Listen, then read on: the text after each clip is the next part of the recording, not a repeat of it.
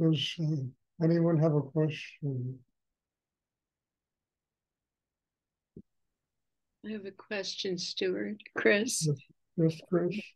Stuart, I've been reading in Rudy's book, Spiritual Cannibalism, about as we progress and we get into the realms of time and space, we have to accept that the rules are different and that we're in the void. And I was hoping you could talk about that. And just repeat the question. What is happening when we're in the sense of being in the void of time and space? Uh, look, I mean, look, we live in time and space. And look what's happening in time and space. Look at all the madness in the world, the craziness in the world, conflict, the tension, the joy, the love. Everything that goes on in the world goes on within the realm of time and space. Now, the whole point of this meditation is to build a system inside that enables you to get outside the realm of time and space and closer, and really open to what's infinite in the universe. Time and space is finite, and we are trying to build systems inside that can connect us to what is infinite in the universe, that transcends time and space, that frees us of karma, that frees us of all the conflict and suffering that goes on in the world. And, so, I mean, you just have to look around you and you see what goes on within time and space. Uh, We're all given the gift of time and the gift of space. We're born. It's an extraordinary gift that we're given by God. And the way people use it is sacrilege. And supposedly we're given the gift of time, space, life to learn how to build a system that can transform whatever we experience in this life into a spiritual life. That's the purpose. That's why we're born here. And of course, how many people do you meet in a lifetime that do this? Most people live in a world of total illusion. And they spend their life chasing illusion. So, I mean, look, two of the most precious gifts we are given are time and the space to live our lives.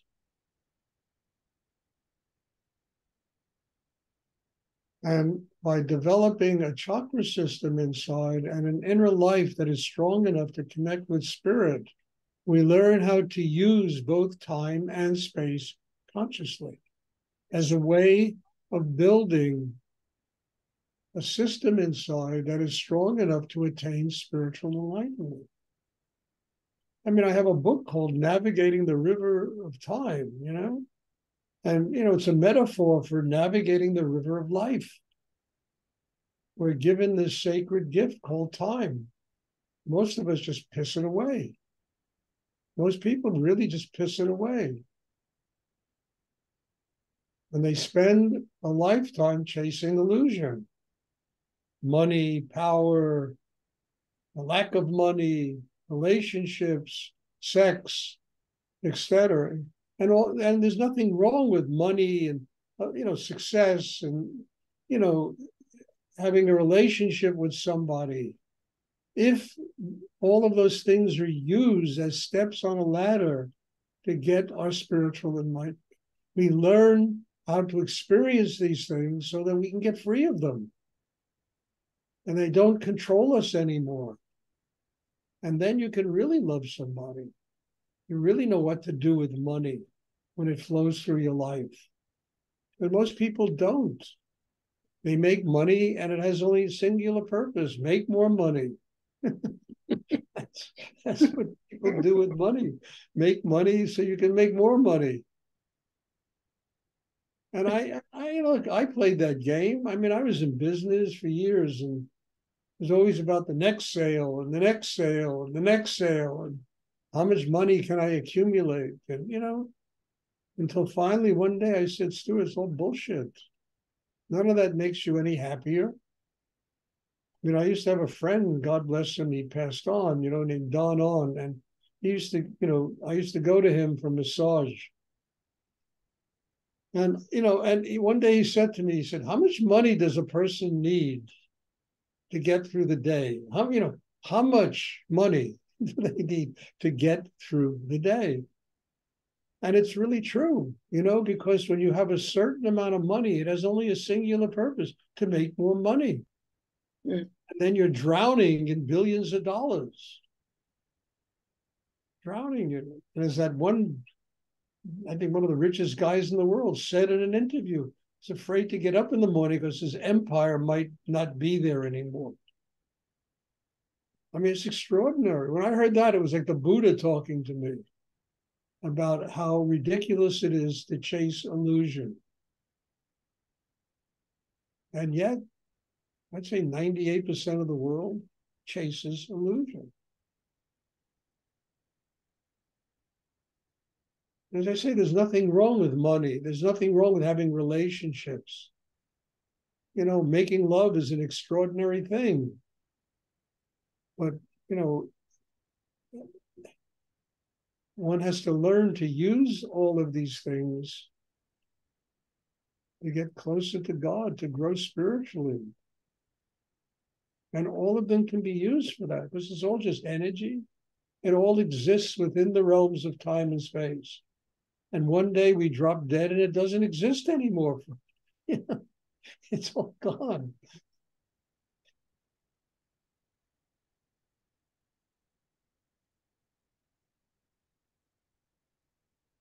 So making a conscious use of these things in one's lifetime is a conscious use of the experience of time and space, of karma.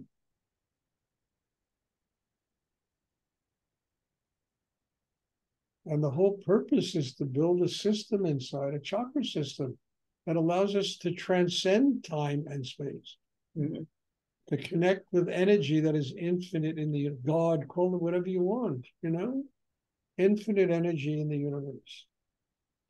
Freedom, real freedom. Stuart, may I ask, is that what Rudy meant by being in the void then? When you get through time and space? On the other side of time and space is a void, and you have to go through that void. It's like every time you go through a major change in your life, you go through a void. You can barely keep your feet on the ground. So many new things are taking place. There's a void. Well, you got to get into the next cycle and get, open to it and get your footing in the next cycle, So the ultimate cycle is the transcendence of time and space. So you go into a void. Well, that's great. Thank it's you. It's like a mala, you have 108 beads in a mala. And, it's like 108 lifetimes that one goes through in order to become spiritually enlightened.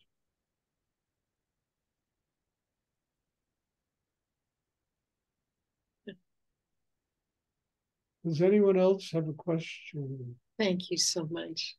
You're welcome, Chris. Good question.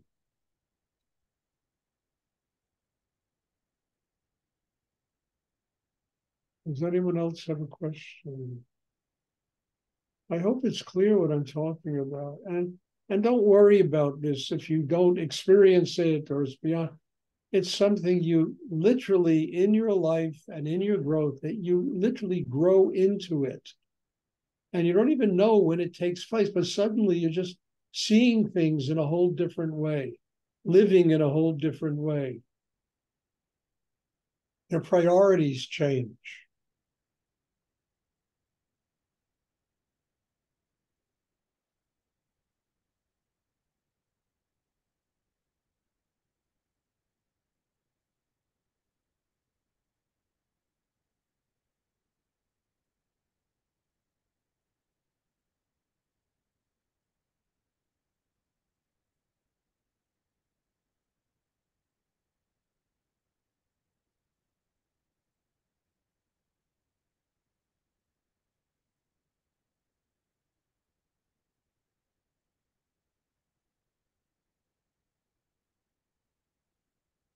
I have a line in this next series of pieces I'm putting on my web. There's a line in there I really like. Is the voice of the turtle is much louder than rage. And I think that's what this is all about, learning how to connect with silence, with that part of oneself that's at peace with oneself, that's free of rage, that's free of anger, that's free of all those emotional things that drain us and take our lives away.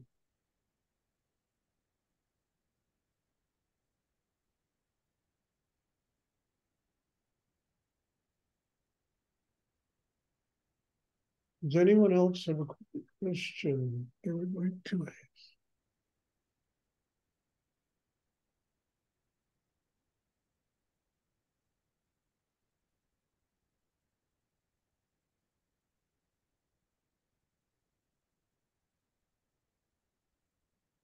Okay, there'll be meditation tomorrow evening. God bless you all.